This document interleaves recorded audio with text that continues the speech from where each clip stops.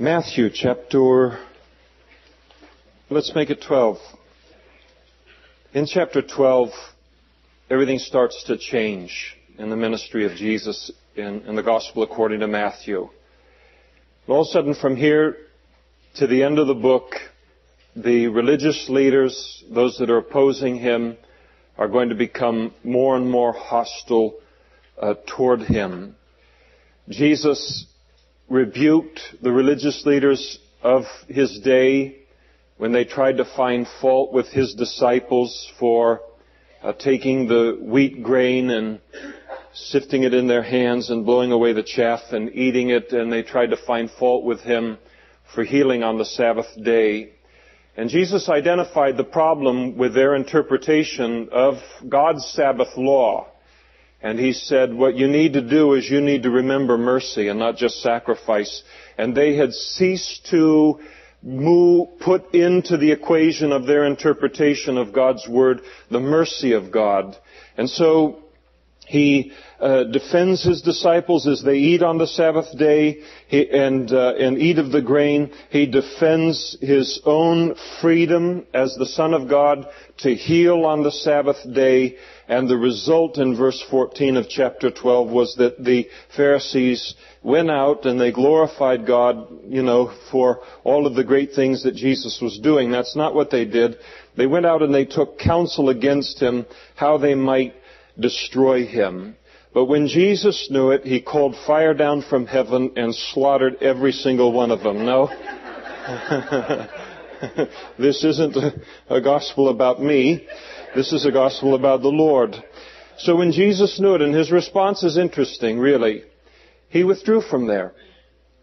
And great multitudes followed him, and he healed them all on the Sabbath day. And he warned them not to make him known, that it might be fulfilled which was spoken by Isaiah the prophet. They didn't want to hear him. The religious leaders didn't. They wanted to oppose him. They were no longer honest in their assessment of him or his truth. And so what did he do? He said, fine, I'll go to people who want to hear. And I'll go to bruised reeds that need me and are willing to listen. And I'll go to smoking flaxes, and I'll make sure that the hope in their life isn't completely snuffed out. And I'll restore hope to them. And very often, the great tendency, and if the devil can peg us as a person who will run around forever defending ourselves or coming against every person that comes against us as we simply walk with the Lord and obey his call upon our life, then that's what we'll spend the rest of our lives doing.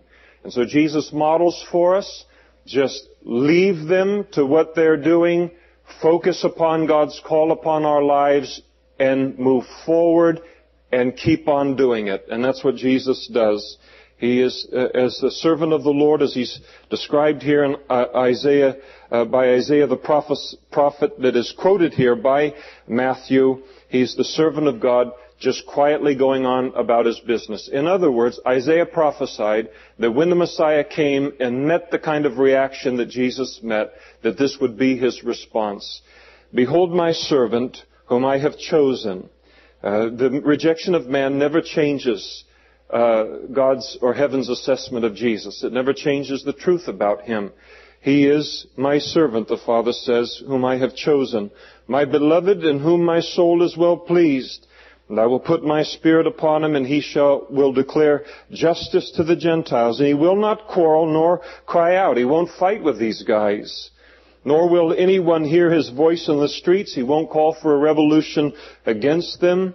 But instead he'll give his attention to the bruised reed, which he will not break, and the smoking flax, which he will not quench, till he sends forth justice to victory, and in his name Gentiles will trust. And so Jesus continued now to fulfill the prophecies of the Old Testament, even in how he responded to the rejection of the religious leaders. It's beautiful here, talking about the bruised reed.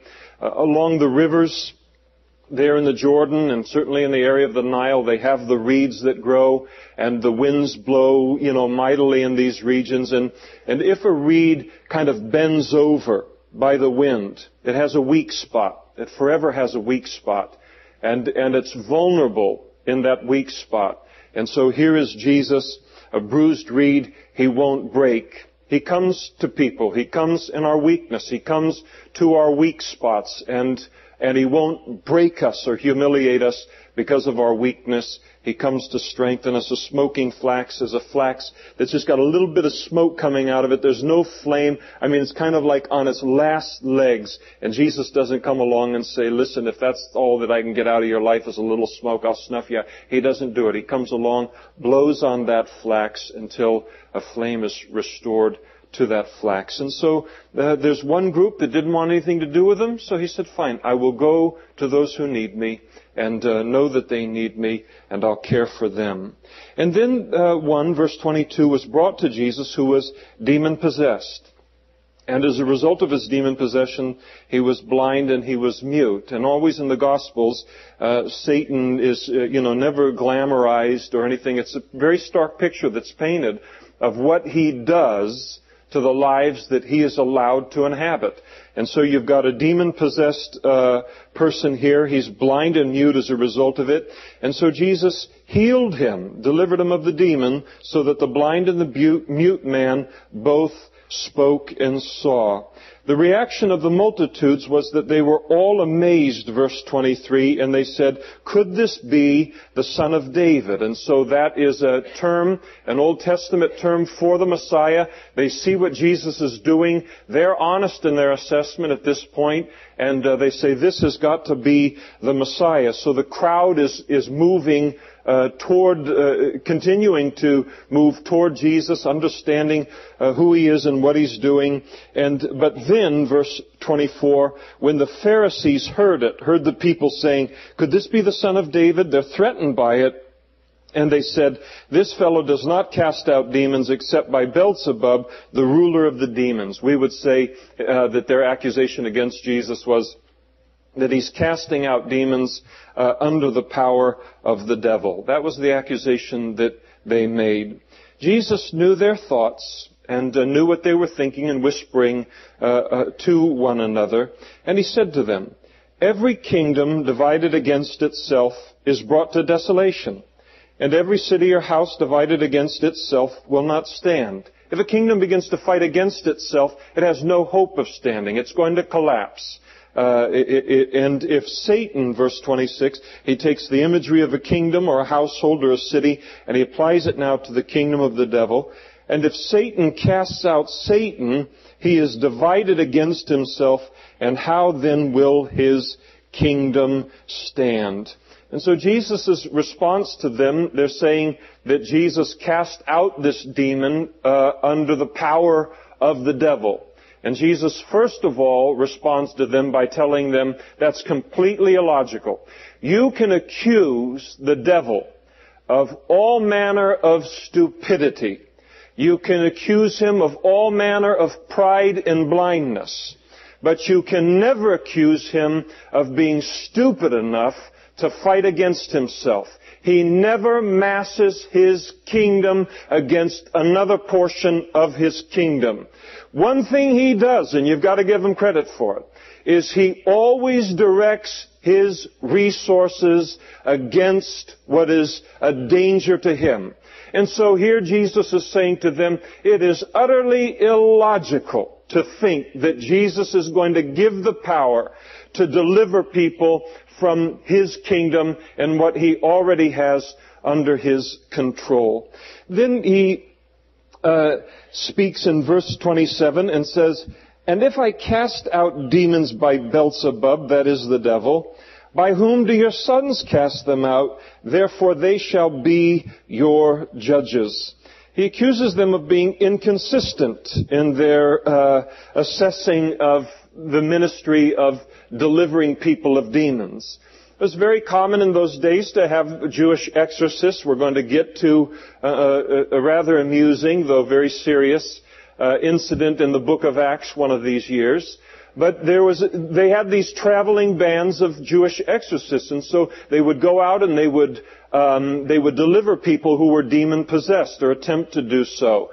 And so Jesus said, how come your sons cast out demons, and there is never ever a question that the fact that the power is coming from God, I cast out demons, and now you come to a completely different conclusion. He's confronting them with their dishonesty and the fact that their heart really isn't right in all of this. And he confronts them as it relates to all of this publicly. He said in verse 28, and he identifies the means by which he did cast out the demons by the Spirit of God. He said, But if I cast out demons by the Spirit of God, then surely the kingdom of God has come upon you. Or how else can one enter a strong man's house and plunder his goods, unless he first binds the strong man, and then he will plunder his house? Jesus said, this man has been delivered of his demon because someone greater than the devil who held this man has come on the scene. And it always requires a stronger man to deliver from a strong man.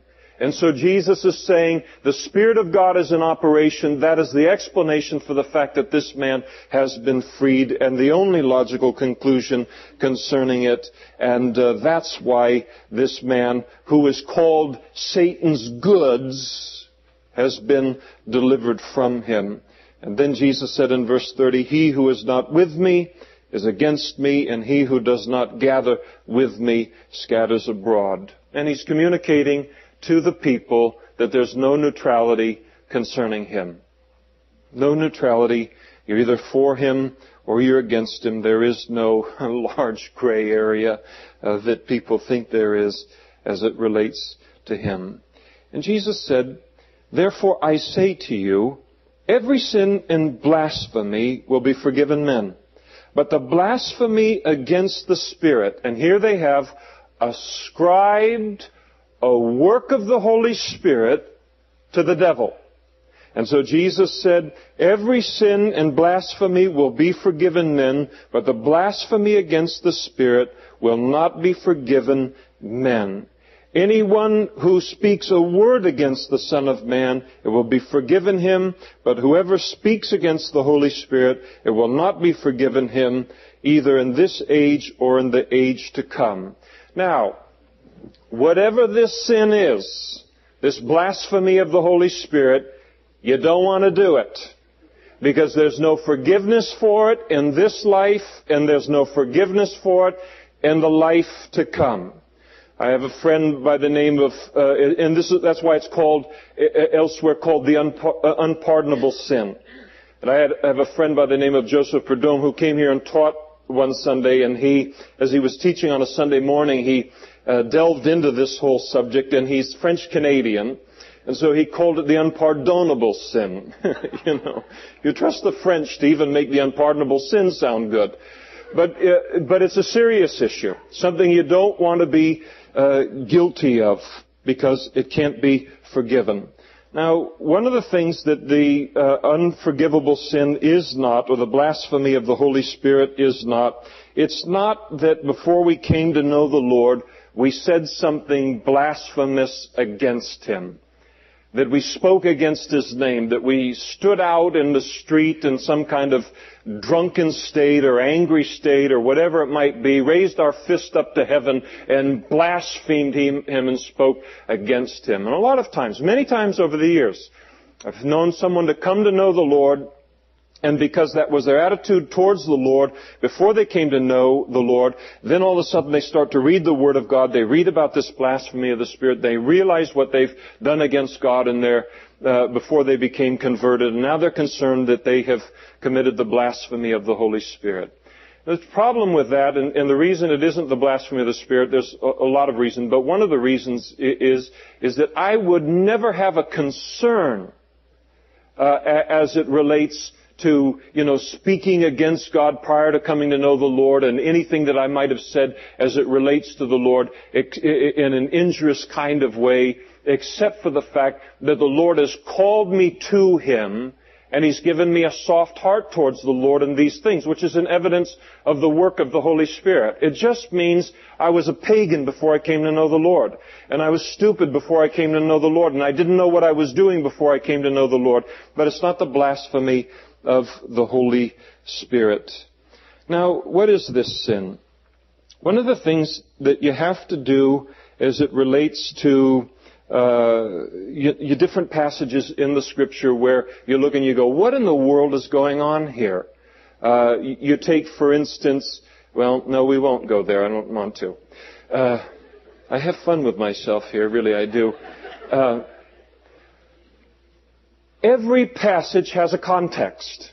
Every sentence is in the context of a paragraph. The paragraph is in the context of a chapter. A chapter is in the context of a book. The book is in the context of the entirety of the Bible.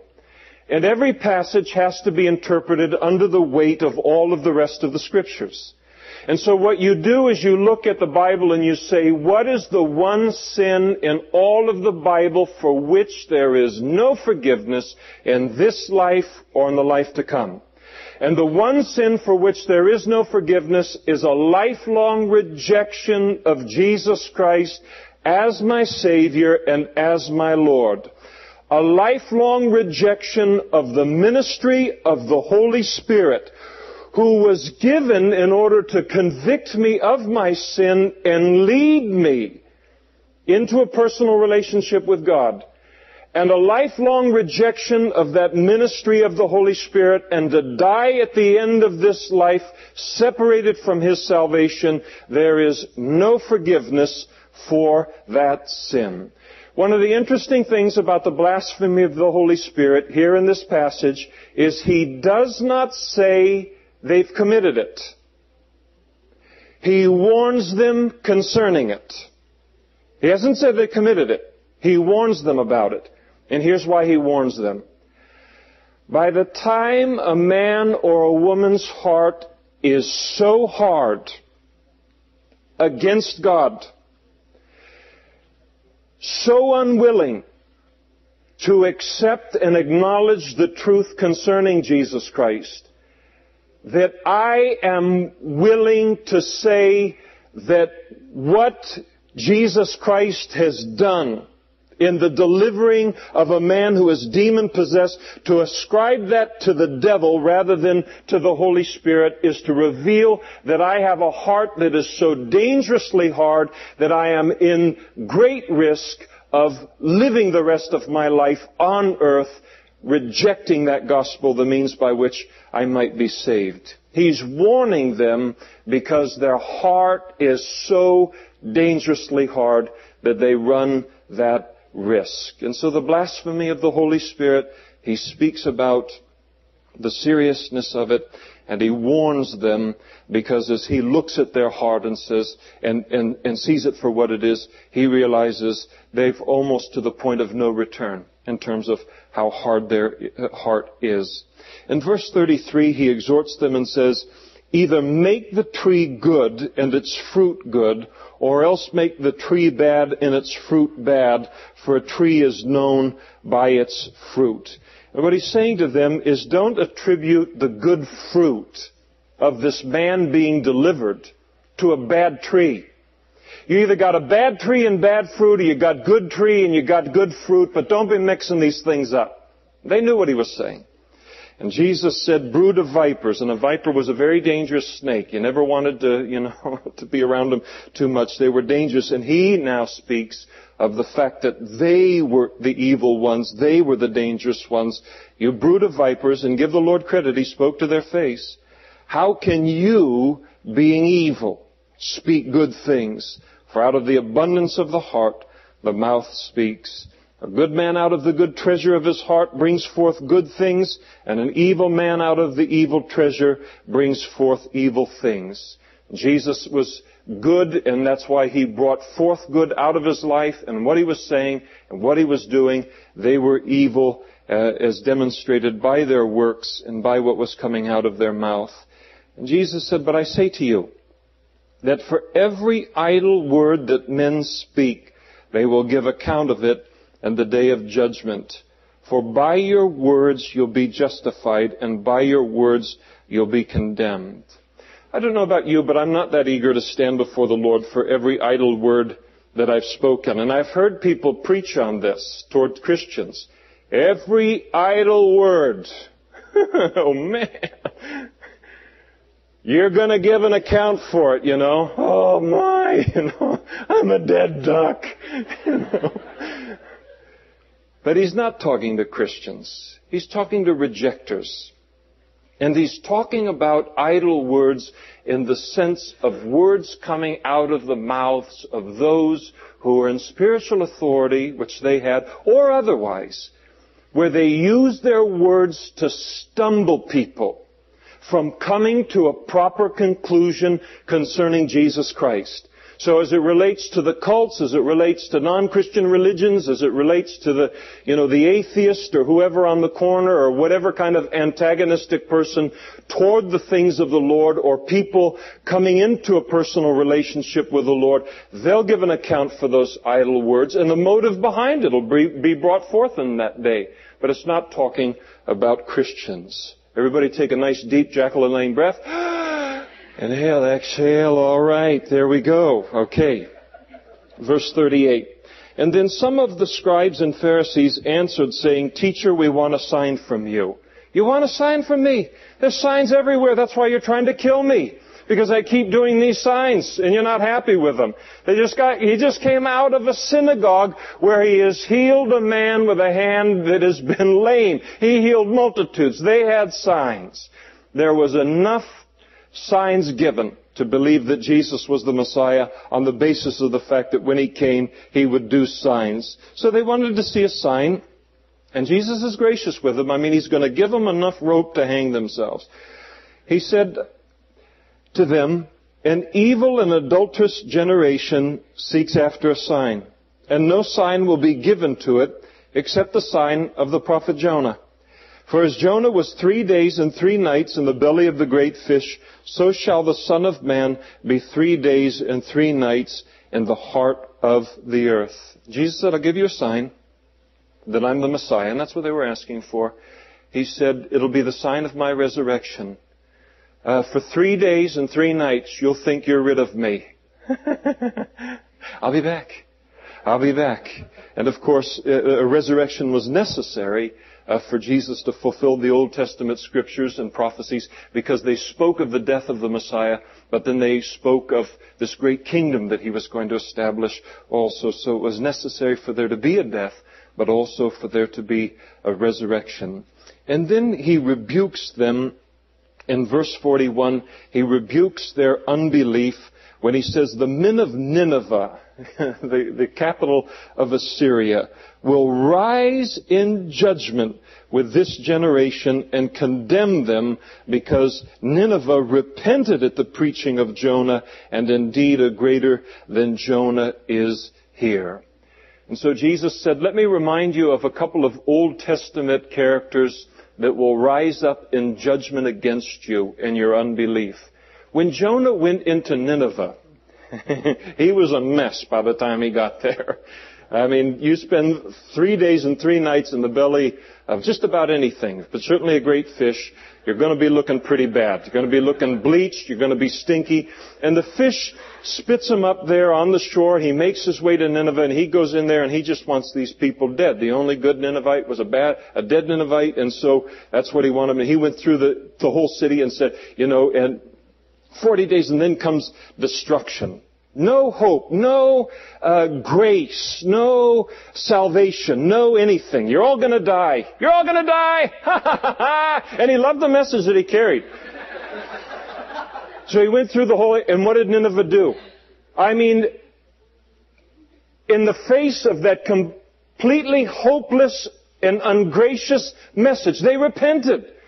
And here are the Jews and the leaders of the Jews who God is giving them a superior message and delivering it not by the mouth of a prophet, but by the Son of God himself. They rejected it. And God said, you'll be judged for that. You'll be responsible for that. And then he calls the second witness, the Queen of Sheba, in verse 42, will rise up in the judgment with this generation and condemn it, for she came from the ends of the earth to hear the wisdom of Solomon, and indeed a greater than Solomon was here. She rose up, traveled a great distance to hear the wisdom of Solomon, and here God didn't call them to go any great distance at all. He sent the Messiah to them, into their midst, to give them the wisdom of heaven and a superior wisdom, and still they rejected it. And Jesus is careful here in the two illustrations that he pulls out concerning Nineveh and the Queen of Sheba. They're both Gentiles. And he's saying the Gentiles have responded better to less in their history than what you're doing to me. And they would have understood what he was saying. And then in verse 43, he said, when an unclean spirit goes out of a man, he goes through dry places seeking rest, and he finds none. So for some reason, you have a human body that was at one time possessed by a demon. Somehow that demon has been gone from that body, and the demon is apparently one of the things about demons is they're always looking for a body. They want to be in a body. They're not comfortable being a disembodied spirit. And so it's cast out of the man, and so the demon is searching around in different places for another body to go into, to find rest, finds none, and so the demon says to himself, I'll return to my house from which I came. And when he comes, he finds it empty and swept and put in order. And then he goes and he takes with him 7 other demons, more wicked than himself. They all enter. Now you got 8 demons coming back into this body. They dwell there. And the last state of the man is worse than the first. And so it shall be with this wicked generation. And so here he's warning them, the religious leaders and the nation as a whole. Their lives look neat, just like a house that's been swept and been cleaned. And so the demon has gone out of the body. It's swept, it's clean. Religion can kind of offer that. But the problem is there's no protection to keep the demon from coming back into that body. There is only one protection against demon possession on the face of planet Earth, and that is for a human body to be inhabited by God Himself, the greater than the devil. And so the importance of any of us here tonight, maybe you've grown up in religious systems, maybe you're in self-help programs, or maybe you think of yourself as a pretty good person, your life is tidy, it's neat, it's swept, and all of those things, you're completely vulnerable to the devil coming in, a demon coming in, taking possession of your life, bringing all of his buddies. There's only one protection against it, and that is to be indwelt by God Himself. And so the warning to them of their rejection of God and how it makes them now vulnerable to the wickedness of the devil. And while he was still talking to the multitudes, behold, his mother and his brothers stood outside to speak with him. There's a great multitude around him. And then one said to him, look, your mother and your brothers are standing outside, seeking to speak with you. And he answered and said to the one who told him, who is my mother and who are my brothers? And he stretched out his hand toward his disciples and said, here are my mother and my brothers. For whoever does the will of my Father in heaven is my brother and sister and mother. Chapter 13. And on the same day Jesus went out of the house, and he sat by the sea. And great multitudes, and please notice it's not just your average multitude. It's great multitudes, plural. I mean, he's got a huge crowd around him, were gathered together to him. And so, in order to teach them, he got into a boat and sat, cast off from the shore of the Sea of Galilee, kind of giving him the ability to speak to the crowd better. And the whole multitude stood on the shore. And when he spoke, then he spoke many things to them in parables. And in chapter 13, you have a chapter that's called the chapter that contains the parables of the kingdom of heaven. And so Jesus is going to speak to them now in parables. The word parable comes from two words in the original, and it comes from our word our word parable does in the English. It comes from the word para, which means parallel, to lay beside, or to be beside, and then balo, which means to throw. And so a parable means to throw alongside. And what Jesus is going to do is He's going to take truths concerning the kingdom of God, spiritual truths that were hard for people to understand, for us to understand. And He said, I'm going to lay the spiritual truth down, but then I'm going to take a parable, something from the physical realm, throw it alongside the spiritual so that it will give insight into the spiritual by knowing what it is that He's talking about in the physical. And so He gives the first parable, the parable of the sower of the soils. And He said, behold, a sower went out to sow.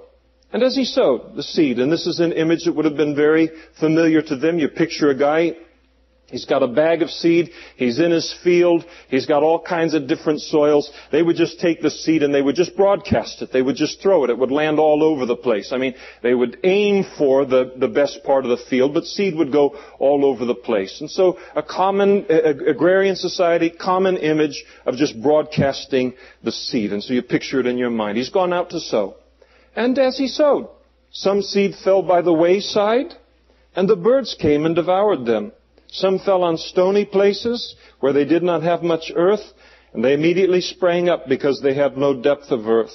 But when the sun was up, they were scorched, and because they had no root, they withered away. And some fell among thorns, and the thorns sprang up and choked them.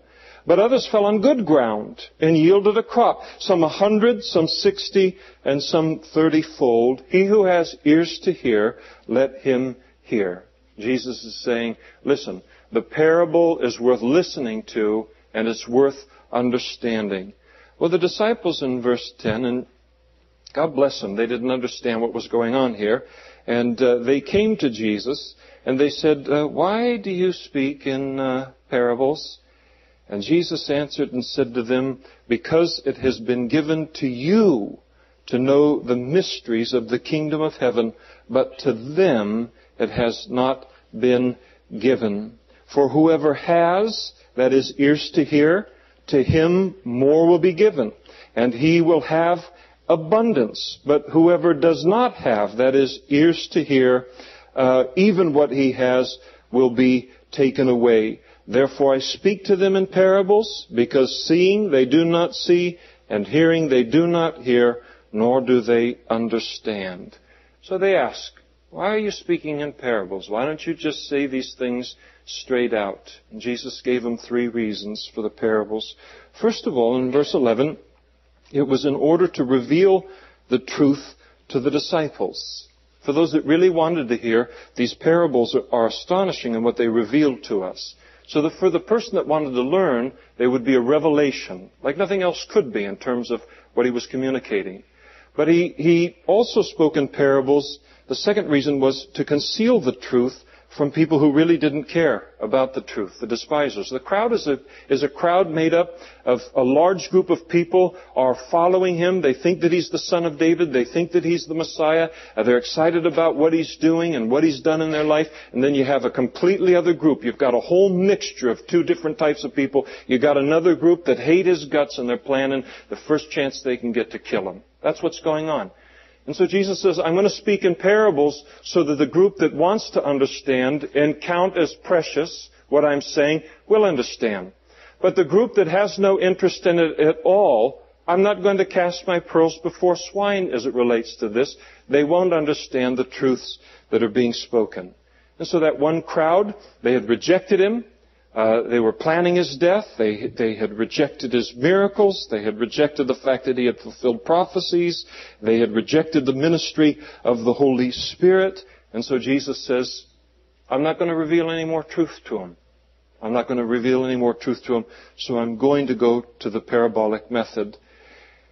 And then the third reason that he spoke in parables was because Isaiah the prophet prophesied concerning the Messiah who was to come, that he would speak in parables. And in them, verse 14, the prophecy of Isaiah is fulfilled, which says, hearing they will hear and shall not understand, and seeing you will see and not perceive. For the heart of this people is grown dull, their ears are hard of hearing, and their eyes they have closed, lest they should see with their eyes and hear with their ears, lest they should understand with their heart and turn, so that I should heal them. And so the parable, it reveals or it conceals, depending upon the heart of the person that is listening to the parable. The person that's interested in the truth, they'll find it a tremendous revelation. To those that aren't interested in the truth, they'll find that the parables are quite a mystery, and they'll conceal the truth from them. And Jesus said, but blessed to the disciples are your eyes, for they see, and your ears, for they hear. For assuredly I say to you that many prophets and righteous men desired to see what you see and didn't see it, and to hear what you hear and didn't hear it. I mean, imagine if Jeremiah and Isaiah and Ezekiel and Daniel, all these guys that prophesied concerning the Messiah who was to come, and here these guys are walking with the Messiah. They're listening to him. They're seeing all these things that these great prophets of the Old Testament prophesied of. And so the tremendous privilege that they had, even over the greatest of prophets in the Old Testament. And then in verse 18, Jesus gives the interpretation of the parable of the sowers. And he said, therefore, hear the parable of the sower. Now, time out right there. I want you to hold your place in Matthew and turn over into Mark's Gospel, chapter 4. Because there's a verse that's found there that is critical to understanding the meaning of these parables. And without it, we're not going to understand what these parables mean. Notice in Mark chapter 4, in verse 13, Jesus said to them, do you not understand this parable? And he's talking about the parable of the sower, or the parable of the soils. How then will you understand, notice the next word, all of the parables? And then he gives the interpretation of the parable. In other words, the imagery that he uses in this parable is critical to understanding the rest of the parables, where he doesn't explain the imagery and to get the right meaning of those parables.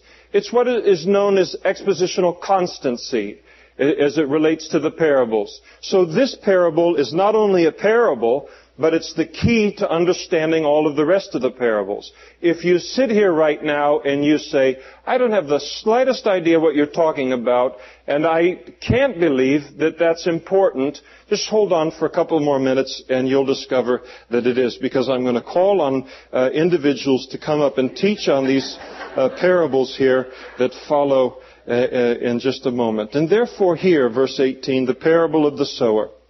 When anyone hears the word of the kingdom and does not understand it, then the wicked one comes and snatches away what was sown in his heart. This is the one who received the seed by the wayside. And so the seed is the word of God, and the word of God is sown by the sower. The Lord is the sower, or the Lord's people are the sowers of the seed and of the gospel. And the seed that falls on the wayside, on the path, on the hardened surface, he said, this is the kind of person where the word hits a hard heart, and the wicked one, that is the devil, comes and snatches the seed that was sown in their heart. And so you have the first kind of heart, and Jesus is describing four kinds of hearts that the Word of God gets sown into. And the first kind of heart is the hard heart. And there are people who are hard-hearted towards the things of the Lord. They don't care what, doesn't matter what arguments you use, no matter what you say to them, no matter how much time you use, their heart is hard toward it. They are not going to listen to you.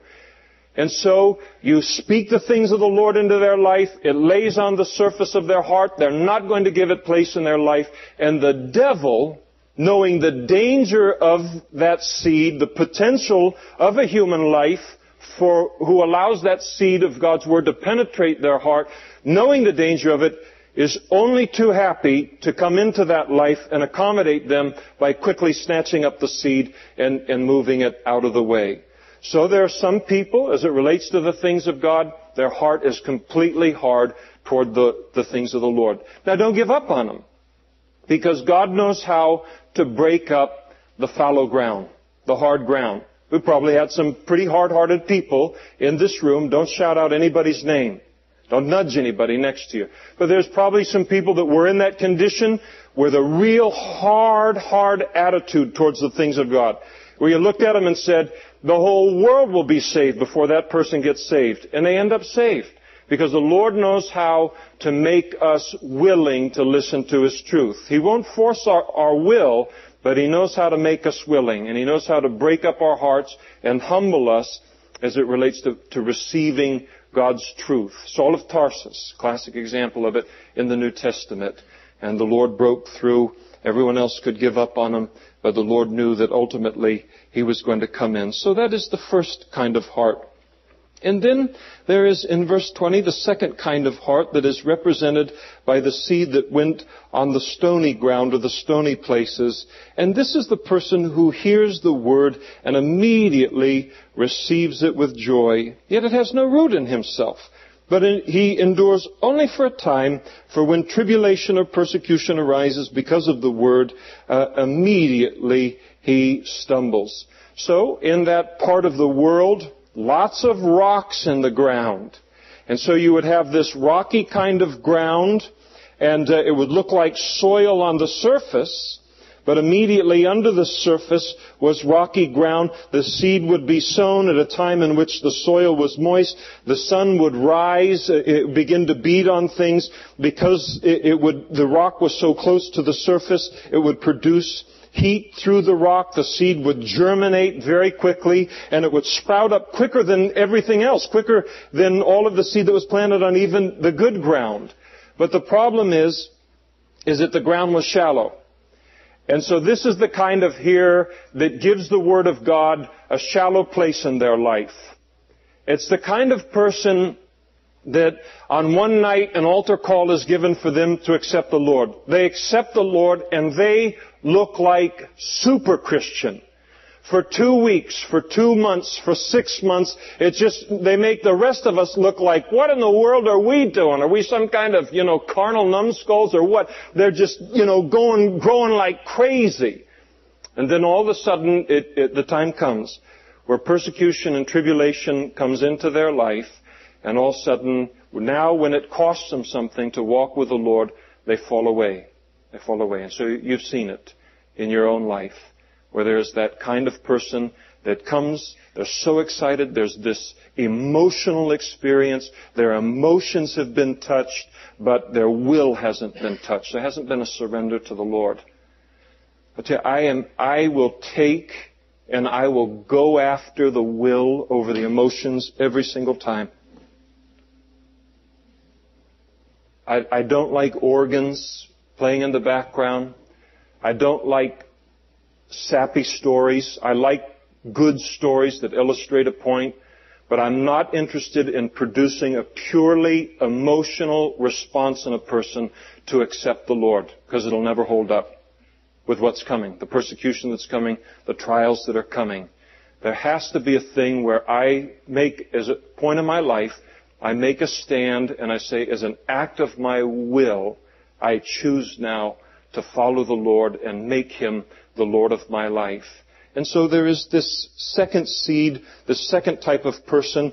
If that's what's happened to you, if you're here tonight and you go, that was me 8 years ago, that's what you've just described me. Is there any hope for me? Yes, there is hope for you. And that is to make a commitment to Him that isn't shallow tonight. To make one that isn't purely emotional.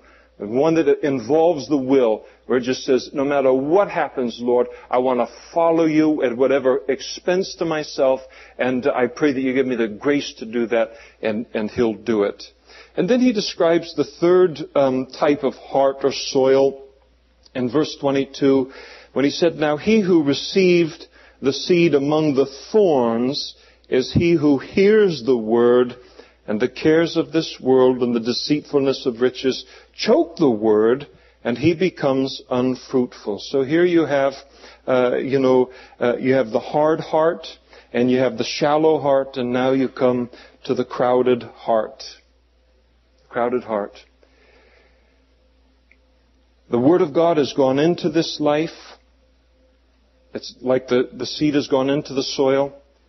The wheat has begun to come up out of the ground, but it never comes to a place of fruition. There's never fruit because the weeds grow up and they choke out the plant before it becomes fruitful. And this is an important part of this parable as it relates to us.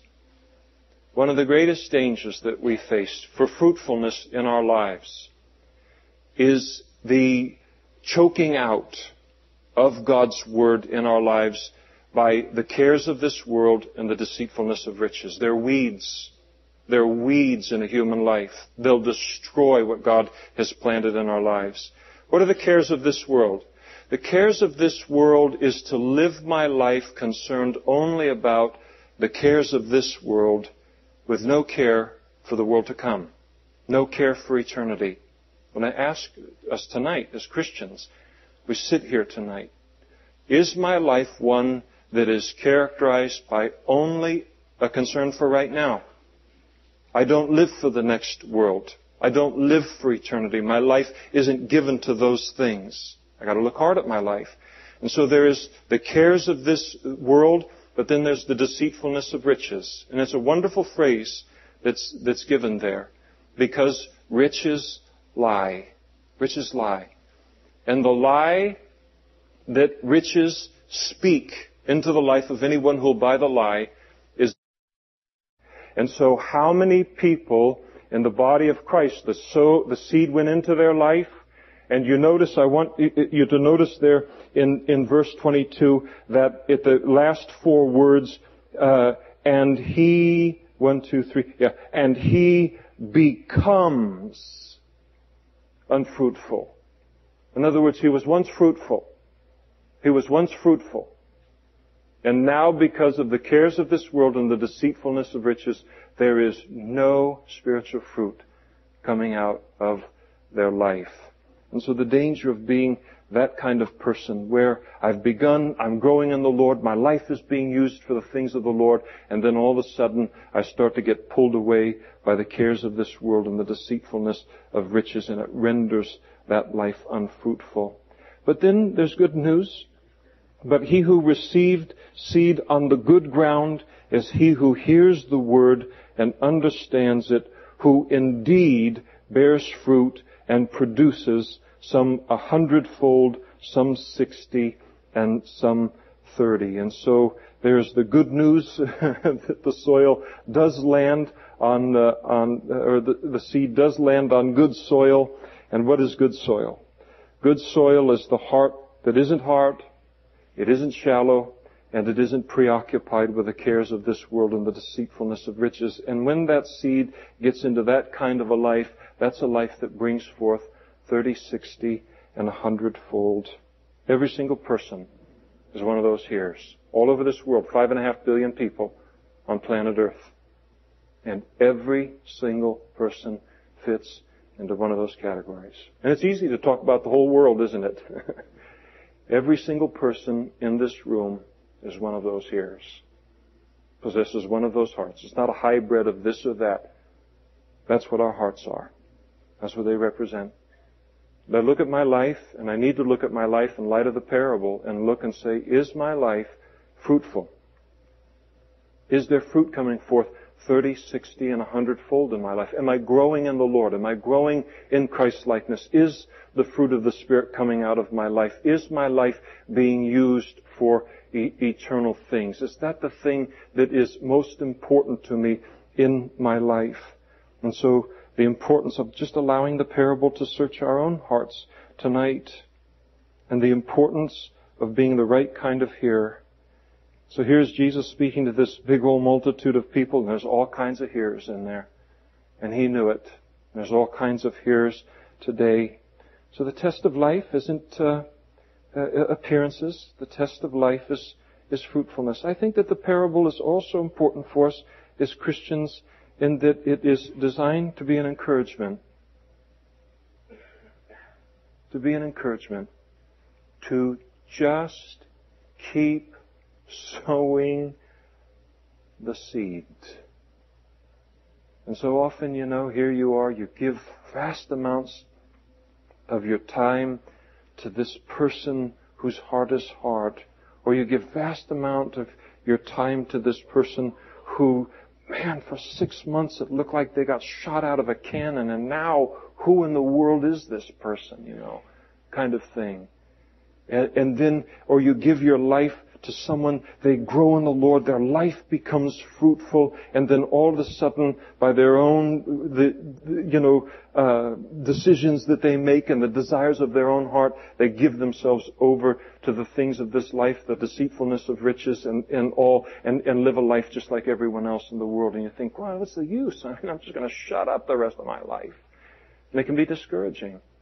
But Jesus comes in and tells us ahead of time, this is the way it's going to be. It's the way it's always been, and it's the way that it's always going to be.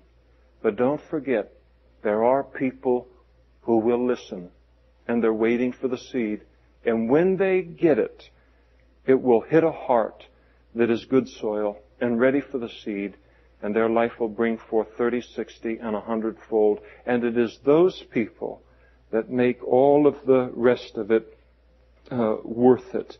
And so I think a beautiful, as Jesus just is very candid about what it means to serve in the kingdom of God, to be a member of the kingdom of God, and to identify what it is that we face in our own lives and then face in being a servant of the Lord.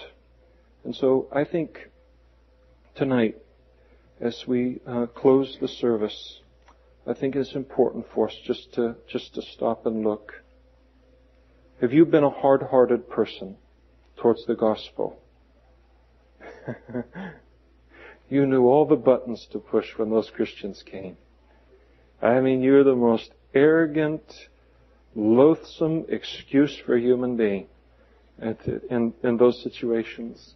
Hard as can be, and yet God has broken up your heart in recent months and in recent weeks, till you're in a place tonight that you're ready to receive the seed and move forward with the Lord. The Lord will receive you tonight. He'll save you tonight. He'll come into your life tonight. There'll be men and women up in front here immediately after the service. They'll be wearing a badge that says prayer so you can identify them easily. We'd love to pray with you tonight. If you're here tonight and you go, listen, that shallow, emotional kind of commitment, I recognize it. It is exactly what happened to me years ago. But believe me, I'm done with that. I really want to commit to the Lord tonight. Then come forward and we'll pray with you to make that commitment tonight. If you're here tonight and your life was once fruitful and it no longer is, and all of these things in life have just completely taken over, and you can't even remember what gifts God gave you, what His call upon your life is.